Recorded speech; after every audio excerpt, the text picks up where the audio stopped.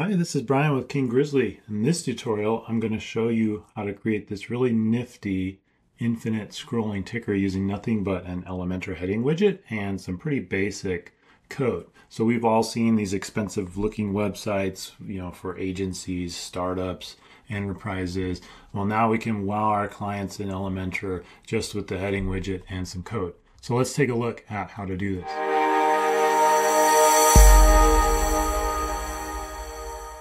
All right, so here's my Elementor page. I've got some extra things you won't necessarily need. I've got a container with a background image.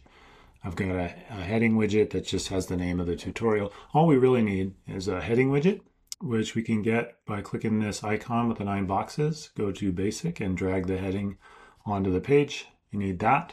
And before I forget, because I keep forgetting to say this, click on your heading right away, go to Advanced, and add this class, ticker-wrapper. Put that class on it right away. Okay, then we need some code. The code has 2 snippets, some CSS, and you'll see I've got that class name in here, ticker-wrapper, and then some JavaScript. Now, I have this in the HTML widget, which is another widget in Elementor. Type HTML, there it is. You can drag it on the page. This is actually not the best practice way to include code. I'll show you where to actually put it here in a little bit, but let's just take a look at how this works. It's pretty simple. So we've got our heading, and inside of it, I've got my ticker items. You'll see I've got my text, and then I've put in a little separator, which is just a space, a bullet, and a space. And you'll notice I end the ticker with the same separator, space, bullet, space. Now, if you wanted to get fancier with this, wrap some of these in spans, put classes on them, IDs, style them up with CSS, or make your separator images. You can do that. For this tutorial, we're just going to keep it simple. We're just animating a heading with some text. This could become more dynamic. I'm sure we can turn more things into tickers, like a dynamic feed of news headlines and so forth. Maybe that's another tutorial. In this tutorial, we're simply just animating some heading text.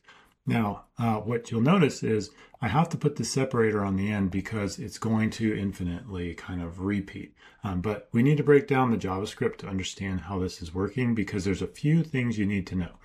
So the first thing you need to know was to put that class on the heading. There's 2 things I want to show you inside the JavaScript. The first is that we can control the speed across desktop, tablet, and mobile. So if we look at this and I resize my browser, here's my desktop, there's tablet, there's mobile. Those are all good speeds, I think, for what I was interested in. Now, if I go back here and I change one of these, let's say I change mobile to a 1. Update it, come over here, refresh, then we'll go back down to mobile. Wow, that's too fast for what I needed, right? So 3 was actually a good number for me. Let's see, but let's just do something else like 25. Let's see what happens if I do 25. Update, refresh, we'll go back to mobile. Quite slow. So you can choose what speeds you need for your project. I happen to like 12, 7, and 3. These are the normal Elementor out of the box desktop, tablet, mobile breakpoints. If you need to add more, you can you'll have to study this code or ask ChatGPT how to update this snippet. But you can add in more breakpoints for different sizes if you need to. Okay, so that's the first thing, is you can adjust the speed. The other thing is you need to know that your text needs to repeat enough times to cover your screen. So if I click on this heading and I remove a few of these, we'll just leave 2. And I hit update. Come back over here, refresh. Oh, wow, we're not covering the screen anymore. Look at that. We've actually got 4 items instead of 2. Why is that? So yeah, I've got 1, 2, but I got over here 4. Why? Well, if we look at the JavaScript, this ticker inner HTML is what grabs the heading, the contents of the heading. And you can see we've repeated it once using this sort of like plus equals thing. So if you need to keep repeating it more times, just put a space in after the last inner HTML, plus equals space ticker period inner HTML. So that should give us, if I update it, 1 more duplication. So let me refresh. And there we go. So now they repeat a total of three times. Or we've got three instances of what's in my heading here, right? Now, when you have more items, like I did, I seem to be getting pretty good coverage of the screen with just the one duplication. So I didn't necessarily feel like I needed this extra one right here. Okay.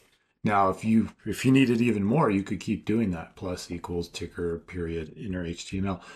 It kind of depends on how big of a screen you want to cover, right? So, but with me, I had enough items here in this that when I duplicated it once, refresh here, it seemed to cover my screen. So that's pretty much all you need to know. You got your heading, you put the class on it, and then you have the JavaScript with those speed controls, and also knowing how many you may need to duplicate this multiple times to get full coverage of your screen. Now, where should we maybe put this code instead of here? So we've got the CSS and we've got the JavaScript. I'll show you where to put it in Elementor. Now, I recommend this plugin, WP Code, the Code Snippets plugin. It's fantastic. You can put your snippets in there. We put a ton of snippets in that. And actually, we do that instead of a child theme these days. But Elementor has a nice custom code snippet feature for HTML, CSS, JavaScript. So I'm going to add a new one. Oops, I already actually started to add it. But anyway, I type in usually what it is, CSS, and then we'll do like infinite text ticker or whatever. Then I'm going to paste in the code. There it is. And I can choose where I want it to run. I could say, look, I want it to run on the whole site. Or if it's just on one page, I could instead just singular go find that page. Like I'm just doing it on a particular page. And then you could type in the, you start searching for the name of your page. Like for me, I could say, I just want to do it on this page, save and close, right? So then that I would be set with my CSS. Now, similarly, I could put JavaScript like this. JavaScript, like I would make a new one, right? But I'm just being lazy here. So with JavaScript, I'd come here, I'd copy this out, come on over here and paste in my JavaScript. And in the case of JavaScript, I usually load it body end, like that. And then same thing, I could set an instance and then publish it. So then we wouldn't need this HTML container here, this widget. You wouldn't need to put this on the page. You could throw this out because you'd have two code snippets, the JavaScript one and you'd have the CSS one. You just would need to remember to come back on over to Elementor custom code. I'm not going to save this, but well, it auto saved it for me. You need to come back over here to edit it. I'm going to trash these because I don't need them. So that's it. I think this should be a fun effect. Could just be decorative, but I think for brands this gives a nice option with a pretty lightweight solution for creating a nice and pretty smooth ticker. This looks pretty smooth to me. So you're welcome to play off obviously with the JavaScript controls, but hopefully this helps take your projects up a notch. Thanks for watching. Please consider subscribing. If you're interested in content like this, we got a lot more coming in the future. All right, have a great day.